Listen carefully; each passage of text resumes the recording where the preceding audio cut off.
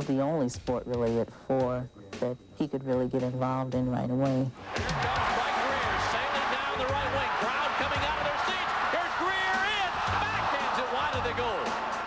He's excelled at all the sports that he participated in.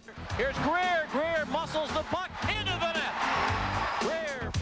Watch out, here it comes. Freight train.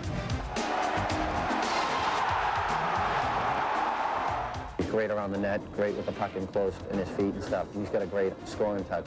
Now here comes Grier. Grier for BU.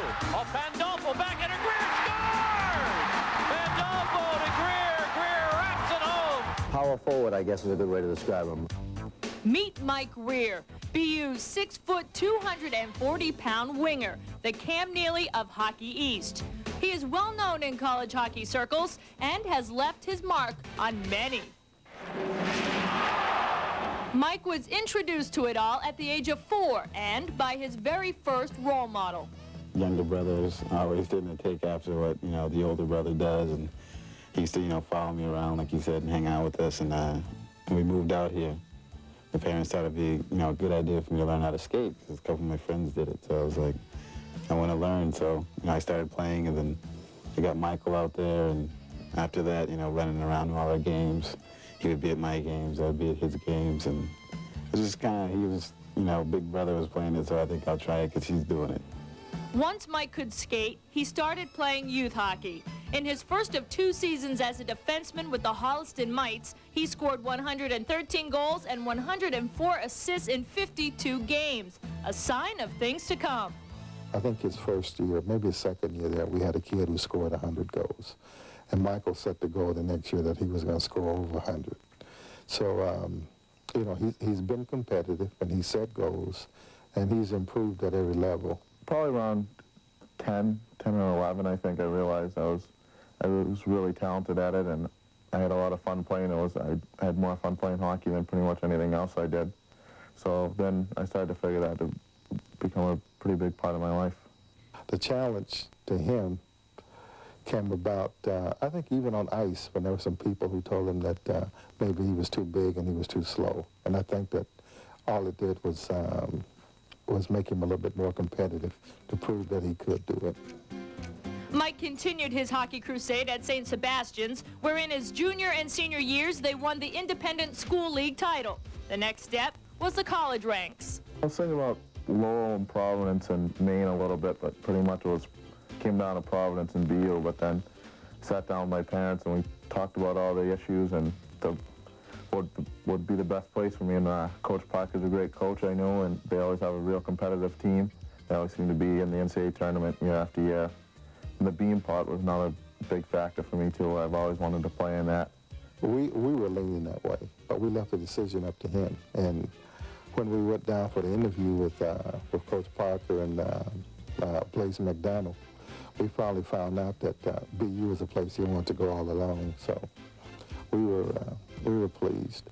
Mike made the team as a walk-on last year, but wasn't satisfied with his performance and worked hard over the summer to get in shape. He's worked harder out on the ice. I mean, there was a time for a long period that Mike was always the biggest, strongest guy out there by far. He could just hang on to the puck, let people bounce off him, and go get 200 goals playing Pee-wee hockey. But I think it dawned on him that if I move my legs, I actually can skate fast, and I don't have to rely on my hands or my size only. This year, Mike leads his team in scoring and is part of BU's infamous red line. The red line is usually just out of superstition's sake, the first line that goes out to start the game for us. And this year's red line is Chris O'Sullivan on left wing, Steve Thornton at center, and Mike Grier on right wing. They've started most of our games and been together almost from day one. Grier runs into Chris and flattens him. Here's a chance. Thornton scores! Steve Thornton ties the hockey game. If there was one thing that would make us click, I guess it would be the chemistry. It seems like Grier, he gets about 2 or 3 guys on him wherever he goes. He just takes up so much room on the ice, and so he's just got great hands. He can move the puck real well. And with those two on the wings, it just seems like there's a lot of room for myself.